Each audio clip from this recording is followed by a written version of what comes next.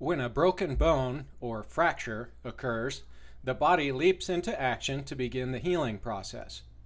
When the bone breaks, it bleeds, forming a mass of blood known as a hematoma. The hematoma is rich in cells that are capable of growing new cartilage and bone. These cells set to work forming a callus to hold the bone fragments together.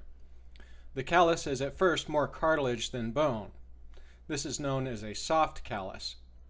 The soft callus gradually begins to fill with bone, evolving into a more stable hard callus. After the hard callus is formed, the bone may not look like it did before the fracture. It may look slightly crooked. It probably has a large bony callus.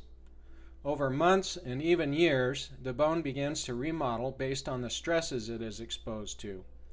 Remodeling allows the bone to take on a shape similar to its original shape. If there is too much displacement or angulation, meaning that the bone fragments are pushed too far apart or the bone is bent too much, remodeling may not be sufficient. The bone may heal crooked or may not heal at all.